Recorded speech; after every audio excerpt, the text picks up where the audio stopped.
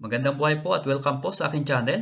Channel po na makakatulong sa inyo sa inyong pag-aaral ngayon pong panahon ng pandemic. Ngayon po ay tuturuan ko po kayo on how to find the distance of 2 points using the distance formula. So paano nga ba ito gawin? This lesson is for grade 10 learners at ginawa ko po itong Tagalog version upang sa ganun ay mas lalo po ninyong maunawaan yung aking pagpapaliwanag.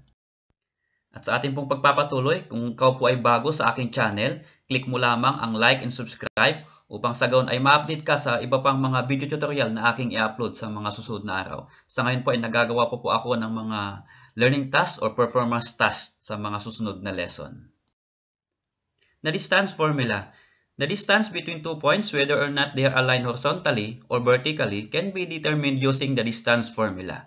So in a Cartesian plane, you can easily find the distance between 2 points if the 2 points aligned horizontal or vertical. You just count how many units between them. But if the 2 points are not aligned horizontal or vertical, meaning to say, if you connect the 2 points and you form a line which is slanting line, then you cannot count the distance or the units between them. So what are we going to do?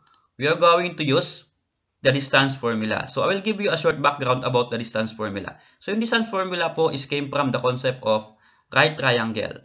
In a right triangle, we use the Pythagorean theorem. This is your lesson when you were in grade 9. Ano po? So sa Pythagorean theorem, we need to have the sides of the right triangle, which is ABC, and C is the hypotenuse. Ano po? So the Pythagorean theorem states that C is equal to A squared plus B squared.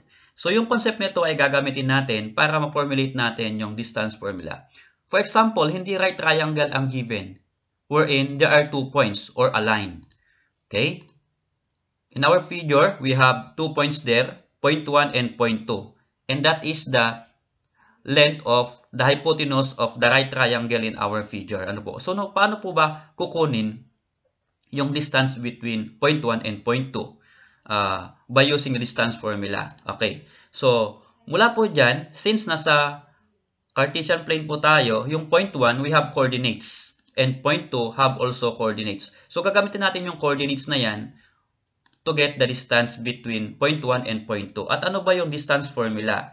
So, from the Pythagorean theorem, yung A squared, okay, ginamit yung coordinates na x squared minus, or x sub 2 minus x sub 1 rather, square, plus yung B is y sub 2 minus y sub 1, and then square.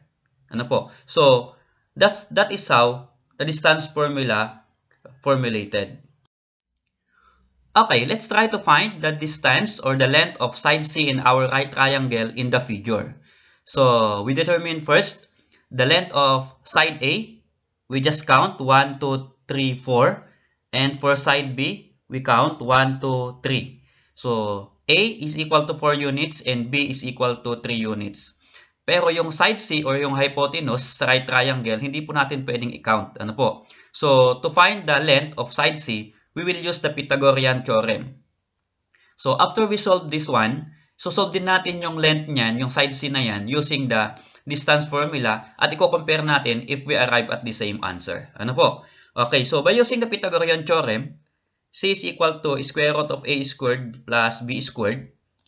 So, C is equal to, A is equal to 4 from the figure, so 4 squared, plus B is equal to 3, so 3 squared.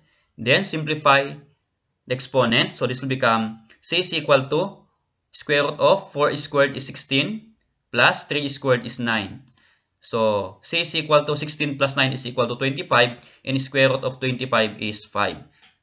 Actually, there are 2 square root of 25, 5 and negative 5. But we are discussing about distance, so wala pong negative distance. So, i-consider lang po natin yung positive square root. Ano po? So, therefore, our C or the length of C or the hypotenuse is equal to 5. So, isosolve din natin yan using the coordinates and the distance formula if we arrive at the same answer. So, we computed that C is equal to 5. Now, we try to solve the distance between 2 points or the hypotenuse by using the coordinates. So, for the first point or point 1, nasa baba, so if you get the coordinates are 2, 2. Tama po ba? and we set the other point as point 2 and the coordinates are 5 and 6. Okay, tama po yan.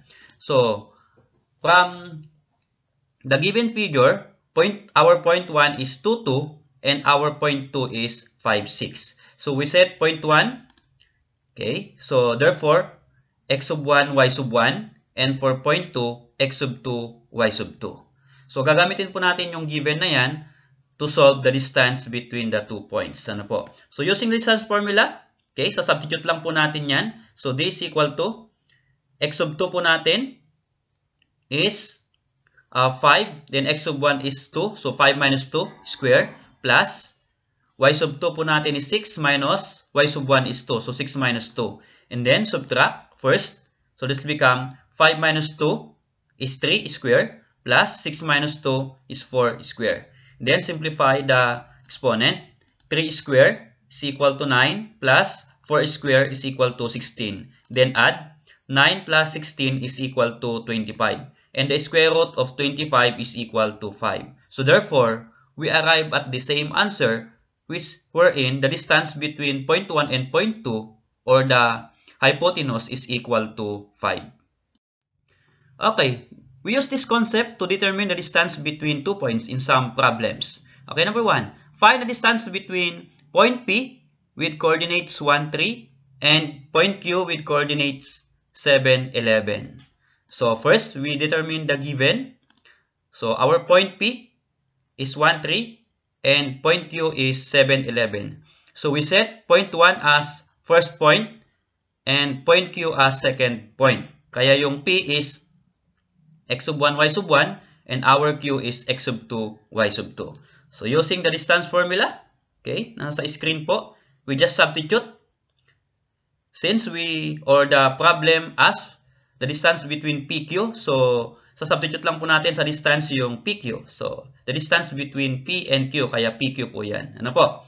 So, substitute the given. Our x sub 2 is 7 minus x sub 1 is 1. So, 7 minus 1 is square. Ano po? Then, plus, our y sub 2 is 11 and y sub 1 is 3. So, plus 11 minus 3 squared. Okay. Subtract po muna natin. So, this will become 7 minus 1 is 6 square, plus 11 minus 3 is 8 square. And then, simplify the exponent. Taas po natin. So, PQ is equal to 6 square is 36 plus 8 square is 64. And then, we add. So, 36 plus 64 is equal to 100. And the square root of 100 is 10. So, therefore, the distance between P and Q is 10 units. Okay, number 2. Find the distance between point X, negative 1, negative 1, and point Y, 3, negative 4. Again, first, identify the given. Set X as our point 1 and set Y as our point 2. So, X is X sub 1, Y sub 1, and Y is X sub 2, Y sub 2. So, we use the distance formula. Then, substitute. XY is equal to, our x sub 2 is 3, and x sub 1 is equal to negative 1. So, square root of 3 minus negative 1 is squared. Ano po? And then, plus, our y squared is negative 4, and our y sub 1 is negative 1. So, plus negative 4 minus negative 1 squared. Okay, so we are going to simplify. Okay, we subtract first. So, 3 minus negative 1.